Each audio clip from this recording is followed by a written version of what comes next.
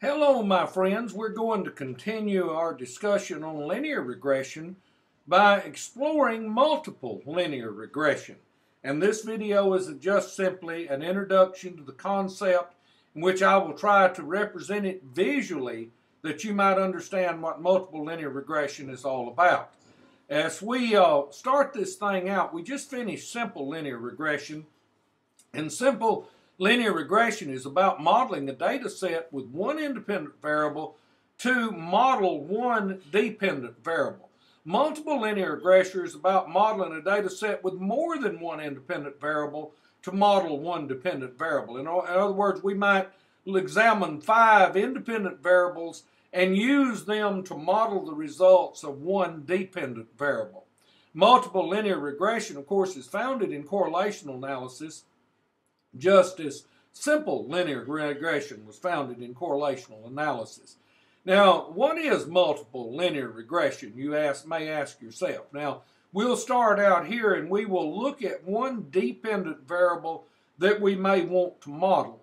And if we want to model that dependent variable, we may identify several independent variables. In this picture, we have identified 3 distinct independent variables, and we want to use them to model dependent variable. Now, what happens in multiple linear regression is that multiple linear regression will begin to examine each of these 3 independent variables to determine which one has the most impact on the variance of the dependent variable. Now, don't let the word variance scare you, because I will come back to that again.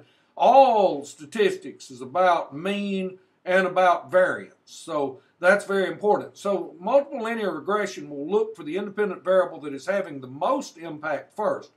And of course, you know, the goal is that it will examine all 3 of those, and it will look at how much variance in the dependent variable each independent variable explains. Now, it will identify then the one that explains the most variance.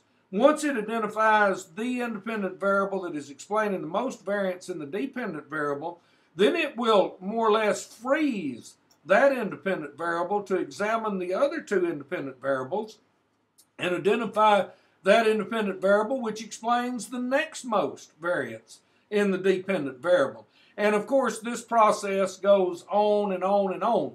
Once a variable is identified as having impact on the dependent variable, it is frozen, and then the other variables are examined to determine in a priority order which one explains the most, which one explains the next, which one explains the next. If one of those independent variables explains 50%, then the next one may explain 25%, and the next one may explain 10%.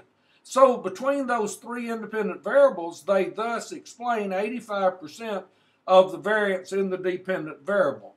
The goal is to explain as much of the variance via the independent variables as is meaningful. Now notice the word meaningful. To explain 100% of the variance, you have to explain everything.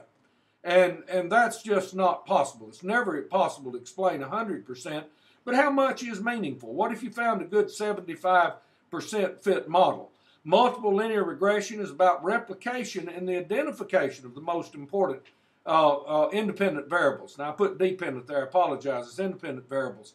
Which one is the most important in impacting the dependent variable? Once you identify one, you freeze it, and then you examine the others.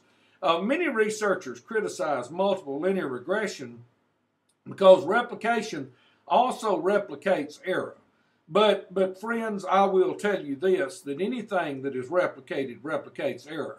And a lot of, I hate to quote the great statistician George Box, who said all methodologies are wrong. He was correct, but he did add that some are, however, useful. There is no perfect methodology. Multiple linear regression is by no means perfect, but it may prove useful. All linear regression is contingent upon the lower and the upper bounds. Your regression is between your lowest x values and your highest x values. And outside those parameters, it really doesn't have much meaning. Again, I want to thank you very much for your support. We'll keep working on this material. We're going to master multiple linear regression Just want you to know what it is. And I've been kind of beat up for saying live long and prosper. My daughter told me I needed to come into the new age. So we'll do this. May the odds be ever in your favor. This is Dog signing off.